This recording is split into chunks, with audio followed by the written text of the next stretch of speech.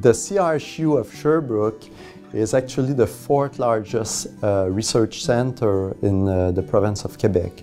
It includes 220 researchers and has 6 research axes. One of them is the one on diabetes, obesity, and cardiovascular complications that I lead.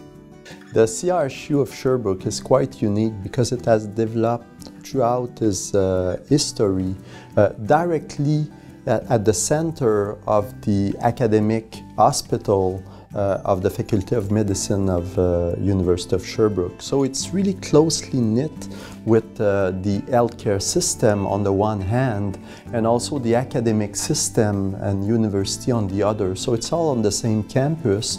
So we're really lucky to have facilities that are at the top level worldwide in molecular imaging. Everybody knows that there is a link between lifestyle, the food we eat or some food we eat, and the development of diabetes. Everybody knows that. What we don't know are actually the mechanisms. We still don't understand how, for example, fatty foods are linked to the development of diabetes and its other complications. We don't know the intricate mechanisms. We're experts in endocrine disorders associated with diabetes and its complication. And we're also investigating how fat tissues, white and brown, are associated with the development of type 2 diabetes and its complications like cardiac complications. We're developing new tools directly applicable in humans to investigate these intricate links between how fat tissues handle the fat that we eat and organ complications. I have a translational research program with studies in humans as well as studies with animal model and cellular culture. For my clinical research program, I have studies in infertility in both men and women, looking at the role of obesity, and also I'm collaborating to studies in gestational diabetes. We know that pre-conception obesity as well as increased gestational weight gain in pregnant women is associated with complication during the pregnancy as well for the newborn. And also we know that there is epigenetic modification and programming of the fetus that can cause long-term complications such as obesity, diabetes, and cardiovascular complication in the offspring later during their life. My work is mainly on developing interventions, but also studying their effect, their metabolic effects, but also one of the main focus of my team is to do health services researchers. We are trying to develop, implement, and study the effect of new models of care that combine the whole care continuum from the community health centers to primary care, specialized services like those that we provide here at the Sherbrooke University Hospital. One of our interests is to really bind together evidence-based medicine, but also something that can be applied in the healthcare system.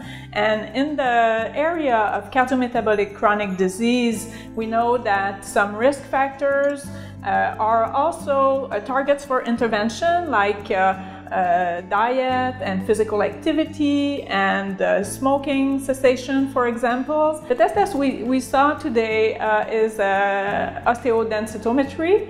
When we do develop some interventions to help people with obesity, then we can better study the effects of the intervention on their body composition, because as we know, it's not only the weight on the scale, but mostly where the fat is located that is linked to cardiovascular risk factors. My work is basically focusing on vascular complication of diabetes.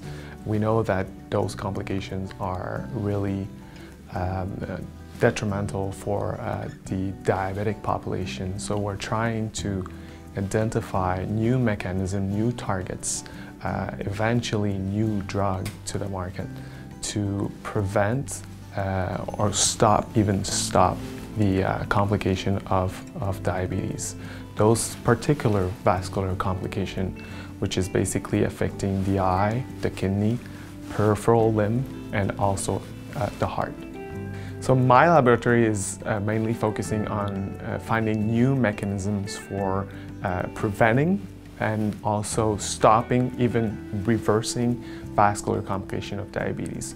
So the new mechanism that we're focusing on is basically looking at the targets that are affecting the protecting factors that are reduced or even blocked in vascular complication of diabetes. We have really a new exciting protein that we're looking at. It's called a CHP1. This protein is really exciting because it targets multiple protecting factors. So because that protein is increased and targets those multiple protecting factors, make that protein very exciting and attractive as a potential target for vascular complication of diabetes.